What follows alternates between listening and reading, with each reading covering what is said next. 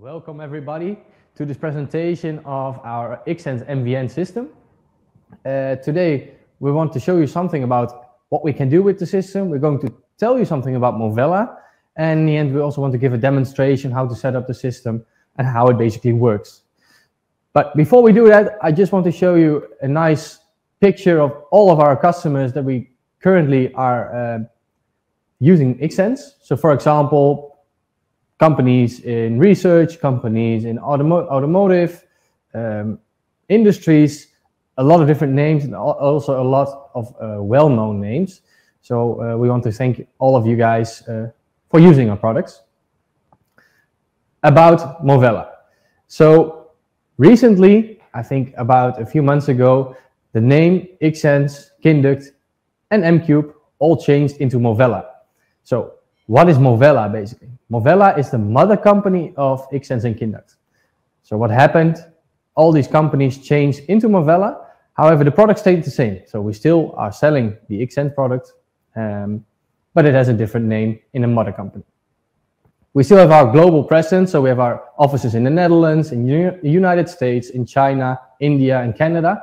And we have a worldwide network of partners. So wherever you want to go to a local partner, just connect to them and you can talk to them in your own language. They can provide with support in your own language. So they're happy to help you. With Movella, we have over 250 employees at the moment. And with Xsens, we still own our defining patents in the field of 3D motion tracking. The company is ISO 9001 certified. So that way we can provide you with the best services.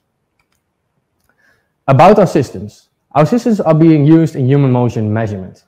We have two different systems, the MVN Winda, which is the system on the right. You can see it has the wireless trackers. And we have the MVN Link, which is incorporated in our full body Lycra suit, and which you see the orange lines. These are zippers in which are small pouches for the sensors.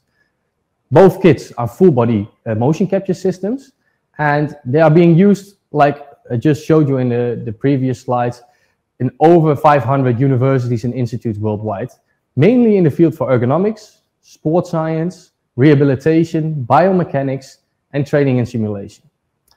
So we want to deep dive a little bit in what our systems can do. So we're going to talk a little bit about our hardware. Our hardware consists, like I said, of a full body motion capture system, which uses 17 inertial sensors. What's very unique about our system is that we have magnetic immunity, which basically means that there's no distortion anymore in the data. We can do that because of our state-of-the-art sensor fusion models, and these algorithms make sure that you can use our system in any environment. So from the lab into a production area with a lot of iron and metal, but also outside. So you're not confined to a fixed space anymore.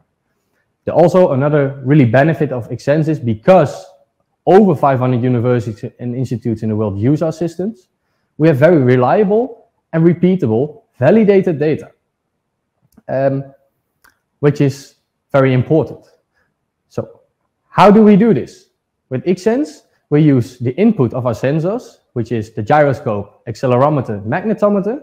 We can add GPS and barometer data to it, and we use our very accurate sensors, which are also being used in, for example, drones, self-driving cars, etc. And we apply a biomechanical model to it. All this data comes together in our sensor fusion engines, and that way we can provide you with the best data. But how does it work? What we do, of course, step one is putting on the sensors, turning them on, and open up our software, which is MVN Analyze. With MVN Analyze, you can open up your configuration window, which is the window you can see on the right. Here you put in the body dimensions, which basically you only need to put in is the body height and the foot length, and all the other parameters get scaled accordingly. However, if you want to do very specific calculations, you can measure all the different body dimensions and fill them in separately. So what would we do if we just would fire up the system and start with it? This would be the result. You can see every individual segment is scaled accordingly and moves accordingly. However, it's one big mess. So to overcome this, we do a calibration. With our calibration, we have basically two parts. Part one, standing still in the end pose, which is standing still like this. you just stand still for 4 seconds. After these 4 seconds, we build in a moving part. So basically what you do, as you can see in the video, you walk around. This has to be done, for example, for a little bit more like 10 seconds. So in total, the complete calibration will take you only 30 seconds. And after 30 seconds, this is what we can have. However, you still see an avatar, which is drifting. And this is where the real Xsens magic, so to say, comes in. This is where we are very good in.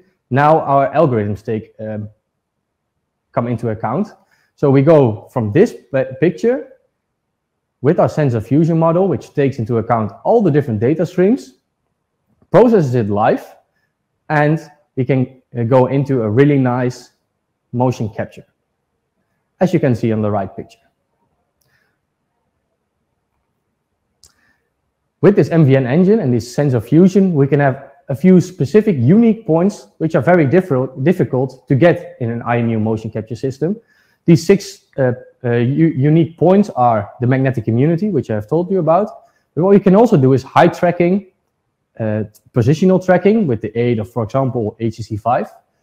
We can do multiple contact point detections. We can record multiple persons at the same time. And we can also do something which we call the impossible, which I can show you in a later stage.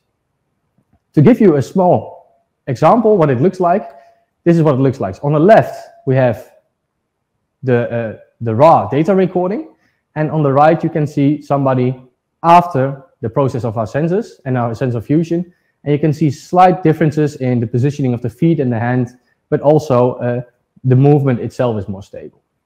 So that is what we can do with our MVN engine.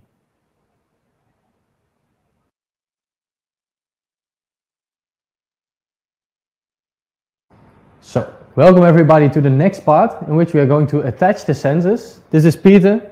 He will be functioning as my assistant for now. And over here we have the system, the Awinda system, which is in this nice case. The sensors are all in here. And on the left side here we have a little pouch where all the straps are. So what we're going to do, we're going to grab the straps. We'll start with the pelvis. This is the pelvis strap. This is the longest one in the cage. And we'll get the pelvis sensor, which has a nice label on the side. We turn it on, and then we will attach the sensor. What is very important when you attach the pelvis sensor is that you not put it too high. So it's important, it's somewhere around here where also the belt is. So we grab it around, and then with a little bit of help, we can attach it. And this is a good way to attach it. So from here we go first down to his legs. We'll start with one of the left one, which is the upper leg sensor on the left. What is very important with the sensor is that you put it in the middle of the leg. You can always put it on the quadriceps or on the hamstring muscle. However, there's a lot of skin movement over here. That's why we advise to put it on the side. So we can put it over here, and it doesn't matter if it's higher or a little bit lower, as long as it is on the side. So we wrap it around and then attach it. When we do the same thing on the other side. So we get the other strap, put the right sensor on, and we do the same. We wrap it around and put it over the sensor so it is attached firmly to the leg. Then we go down to his lower legs. Same thing. We start on the left side. What is important for the left sensor is don't attach it on the outer side, but on the inner side. And a little bit, if you have the kneecap over here, you go downwards a little bit. And then here you're on the flat surface of the tibia or his lower leg on the bone surface. So there's not a lot of skin artifacts there. And we wrap it around again. Nice on the top part of his calves. So the strap won't slide down. And we do the same for the right side. Turn the sensor on, put it on the lower side, on the inner side of the tibia, and wrap it around again. And make sure it's attached firmly. Then we will attach it to the shoes. We have 2 sensors. These sensors can be placed in between the laces. You can put them inside of the shoe. We have these nice foot pads where you can place them on, or you can just use a strap to attach it to the feet. So, and what we're going to do now is put it on the feet, in between the laces. So here's the left sensor. As you can see, Peter just puts it in between his laces and then attaches it firmly so the sensor won't shift. And he does the same thing for the other side. There you are. That's perfect. And attach it firmly so the sensors won't shift. So in this configuration, we call this the lower body configuration. Everything is already attached. So now we move up to the top part. First, what we're going to do is the sternum sensor. There's in the t-shirt a little pouch over here where you can place the sensor, and then it's tight again. And if you can turn around, Peter, we have the same thing for the shoulders, a left one and a right one, in which we put on the sensors. This is basically the only sensor that will be displayed and not covered by a strap or anything. Then we go to the arms. We have the upper arm on the left side. Same thing as with the upper legs. Biceps, triceps, we put it in between and just wrap it around. A nice indication is the side of the t-shirt. We do the same thing for this side. Put it on the right side, in between the biceps and the triceps again, at the edge of the t-shirt. And then it's attached. For the forearm, we have these smaller straps. As you can see, they're a little bit smaller. This one is the left side. What we always do, we put it on the forearm. We ask if the person can extend his wrist, which is perfectly capable, and then attach it to the wrist. Wrap it around like that. And same for the right side. So again, you put the sensor at the edge, ask him to extend his wrist, which is fine, and then we wrap it around. So we have only the hands left. With the system, we have two sizes of gloves. This is size L, but we also have a size M. Basically, it's really easy. There are little small pouches in there, which you can tuck the sensor in. So this is the left hand. Put it in there and put it on top. And same for the right hand. We slide it in there. And then it's attached. Only one last sensor left, the head sensor. This comes with a nice headband. Basically, we pull the fabric back a little bit. There's the nice Velcro patch. Put the sensor on top. Slide it over, and we give it to Peter. And it basically doesn't matter how you put the sensor on there. Now it's on the side, but it can also be on the back of the head or on top of the head, whatever you would prefer. So basically, this is from top to bottom a complete full body setup.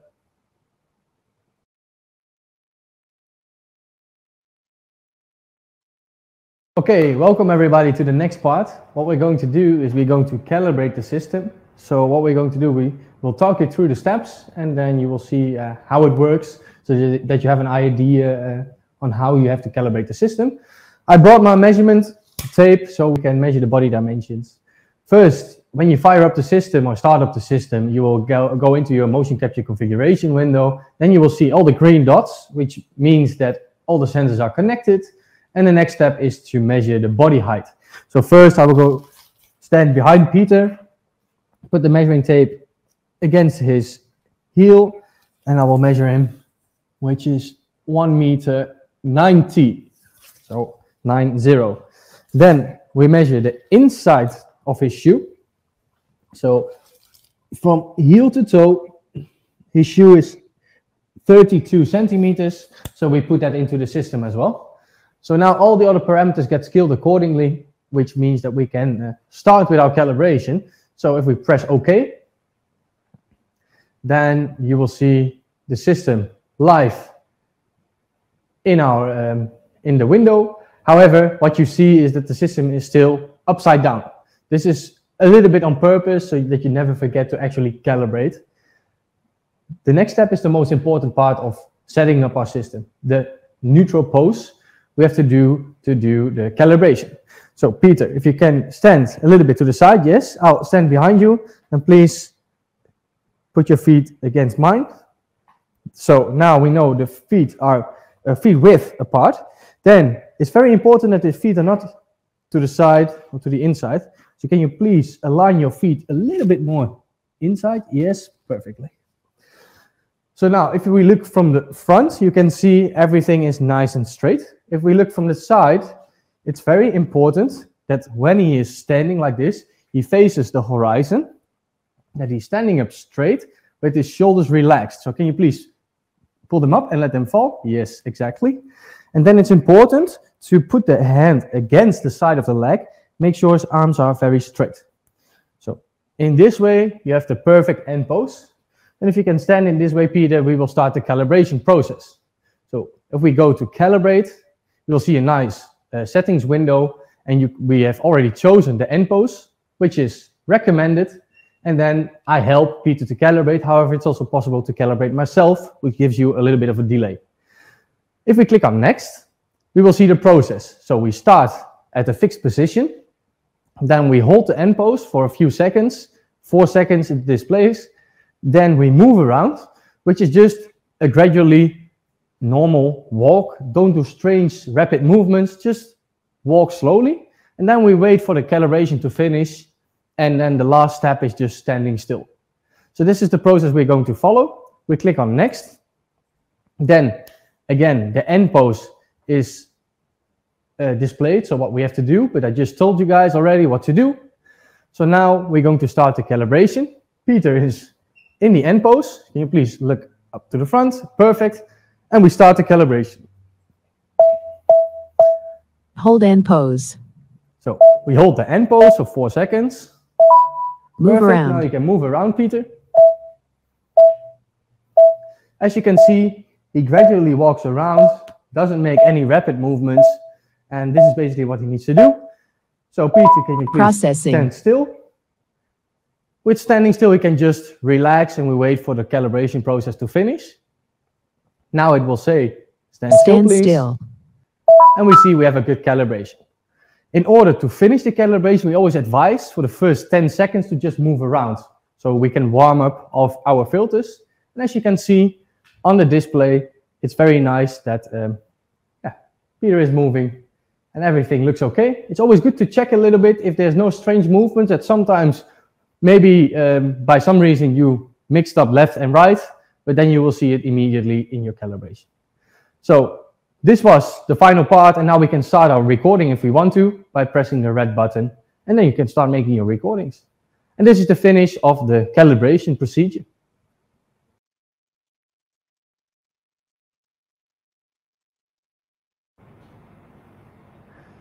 So thank you everybody for watching so far. Now we finished the calibration, and you can see basically Peter is calibrated and we can see him moving in the screen. However, we also want to introduce you to our avatar, Mo, and you can see basically Peter is perfectly aligned with Mo. All the movements are synchronized, and yeah, from here we can start with doing the recordings, which can be, for example, in ergonomics, for industrial analysis. We can do sports science, we can go into the health sector and measure in a hospital. So all different applications, what is very important to remember is you can do this anywhere you want, in any environment, and this is basically how it works. So thank you, Peter, and yeah, that's it.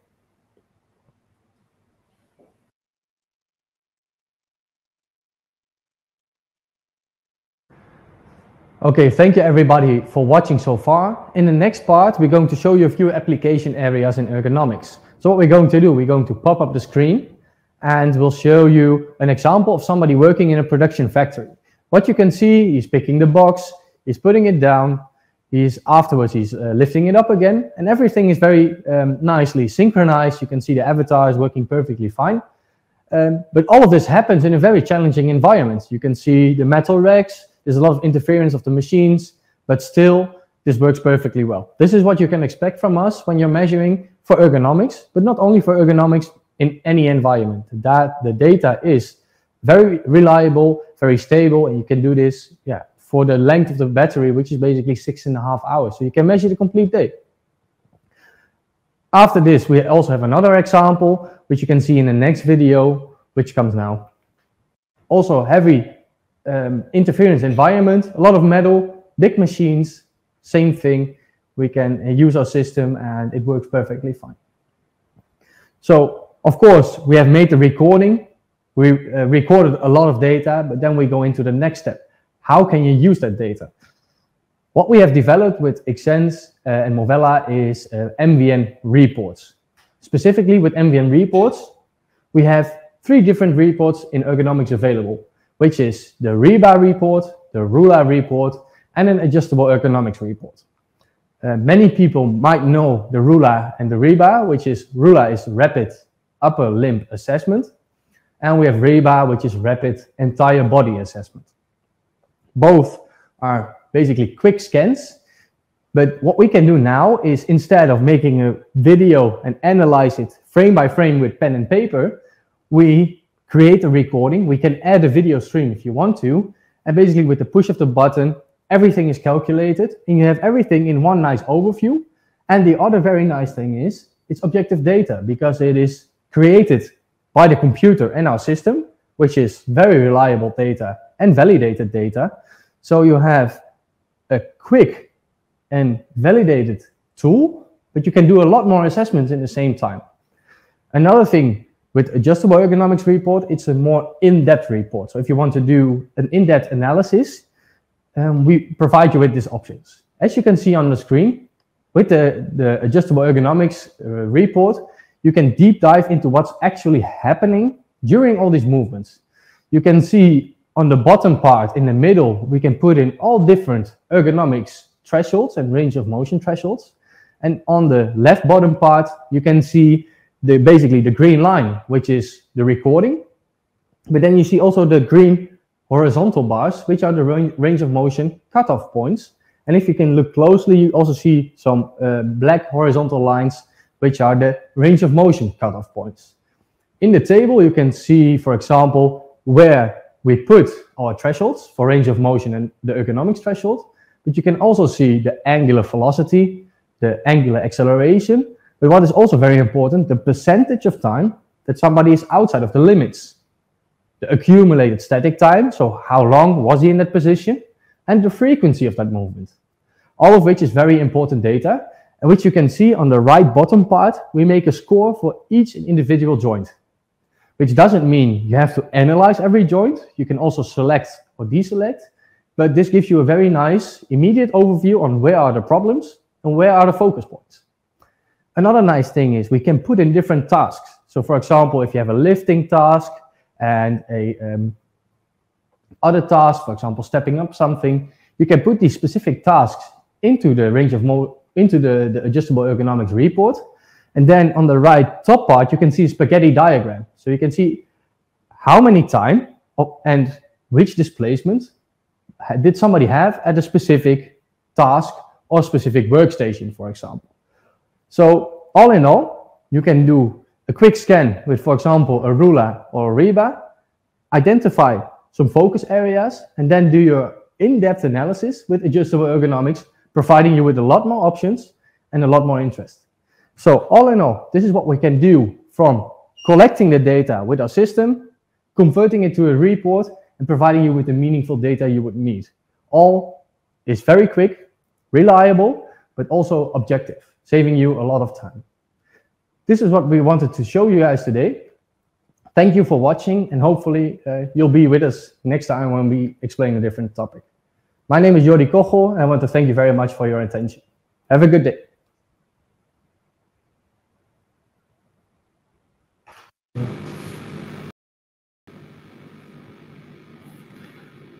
Hello, everybody. Here I am again. I hope you all enjoyed this webinar.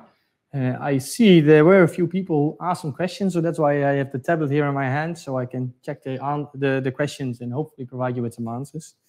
The first question was from Alexis Napper. The question was, are the sensors from MV and Winda subjected to any vibration? I'm wondering if they would be largely affected by the workplace vibrations, both whole body and hand arm. So this is actually a really good question. Our system will detect any movement made by the person. And of course, if you stand very still and there's a lot of vibrations, yeah, these vibrations will be measured by the system. The system is that accurate that, for example, it's also being used in other use cases as a lie detector. So this gives you an insight on how accurate the data is from the system. If you have more questions about how accurate or the validity of the system or how it works, on our webpage, movella.com, you can find a lot of validation papers, comparisons to other systems like optical electronic systems. So feel free to check them out or reach out to us at sales@movella.com or info@movella.com. I hope that answers your question. Otherwise, please let me know. There was one other question from Matthias Paulsen. He said, is there any way of calibrating the system if you have a neuromuscular patient incapable of doing calibration stands or standing still? So that's actually a very good question, which we get more often. In these type of patients, it's very difficult sometimes to stand in the end pose, the neutral pose. What we see in some use cases, for example, if you go on our website, there is a dedicated area for customer cases, as we call them. There you will find some customer cases on cerebral palsy, for example. In these specific neurological patients, what they did is they assisted them to stay in the end pose, because you can easily help people standing against a wall keep their arms straight, keep their legs straight. If this is also not a possibility for these type of patients, there are some specific other ways to do it. However, these are not publicly available. So if you have any other questions, feel free to just reach out to us. We will discuss the use case and maybe we can see if we can help or assist in that case. So I hope that answers the question as well. There's one case from Alina Almeida, if we can share these slides after the presentation. I will look at my team, but if I'm not mistaken, we will present a recording of this webinar on our webpage. So if you cannot find it, also feel free to reach out to us and we will help you find the way on our website. Yeah, and I also heard that it will be received by email. Okay, there's one from Nicola Berti. It says, how ergonomic thresholds were defined? Which standard or index was adopted to determine them? Also good question. If you go to our knowledge base, which is base.xsens.com, you will find a more elaborated articles on how our reports are being built. So we have a RULA report, a REBA report, and an adjustable ergonomics. So for RULA and REBA, basically the RULA and REBA terms and determinations and validations were applied. So these are the standard scientific papers. And for the adjustable ergonomics, there's a specific one. It's an ISO EN. And yeah, I'm not sure. I don't know the exact identification anymore. It's something around 1005. That is based on this specific report. But like I said, all information can be found on our webpage or on our knowledge base page. So please take a look at it over there, or again, contact us. There's one from Roland Motmans.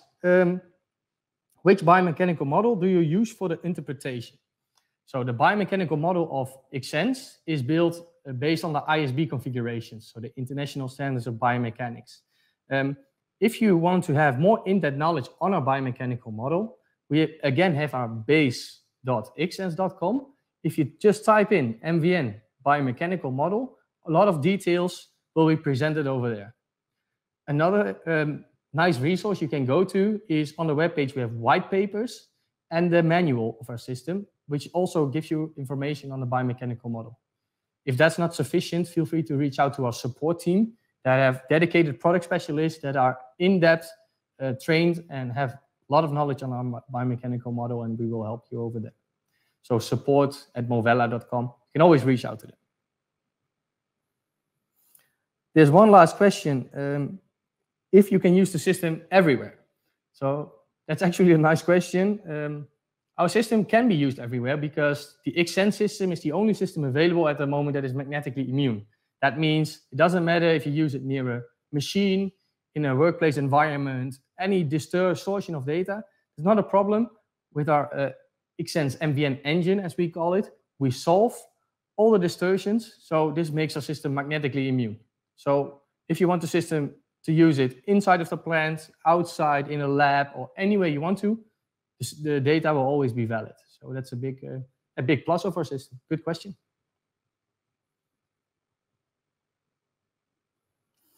I see there's another question from Nicola Berti.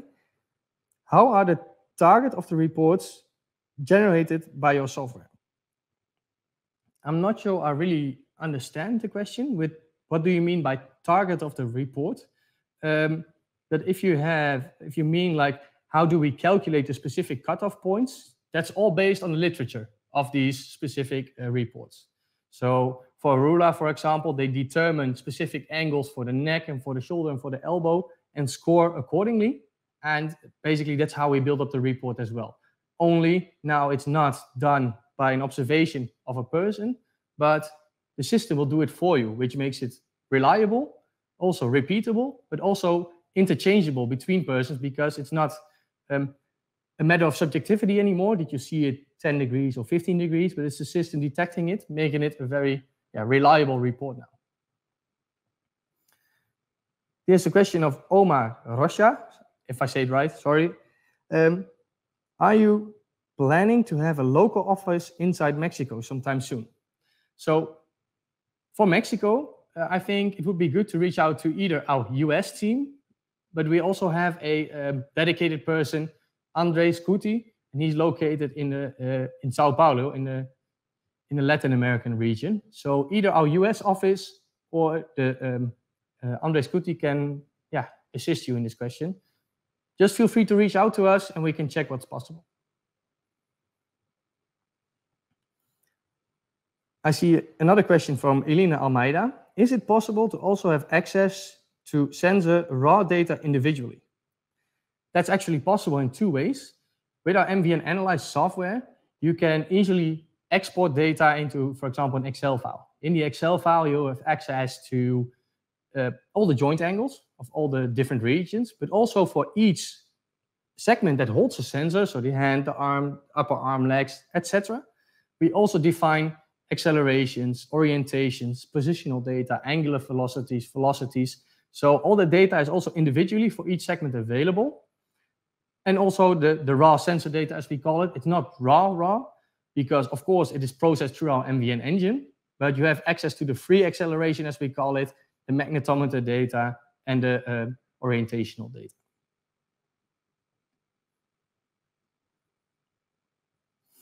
Okay, good question from Nicola. Now understand it. Who are the final targets of the report? Workers, managers, ergonomists?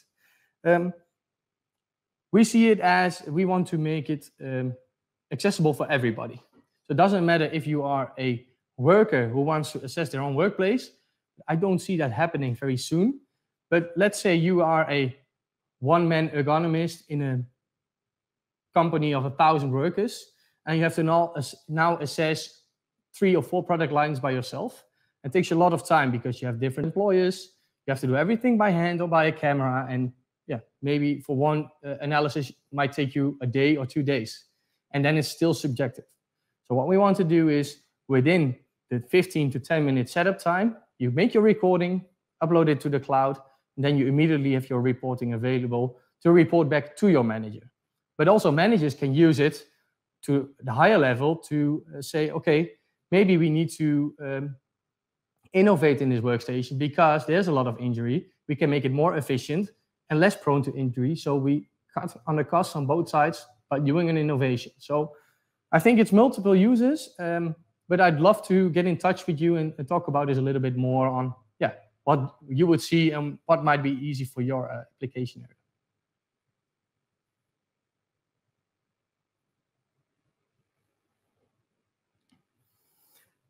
I have another question from Stephen Simon.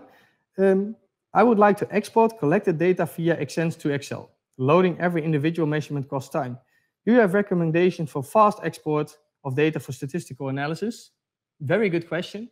Within MVN Analyze, we have the option to do a batch export. Basically, what you do in the software, you set it up, you select all the files you have, you select if you want to have them reprocessed or not, and then you set the specific exporter type you want. So FBX, BVH, and in this case, also Excel.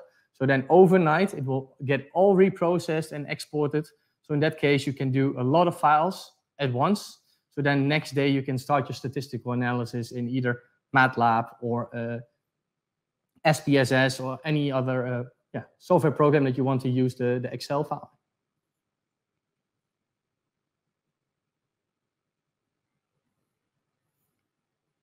I see there are no other questions anymore in my tablet, at least.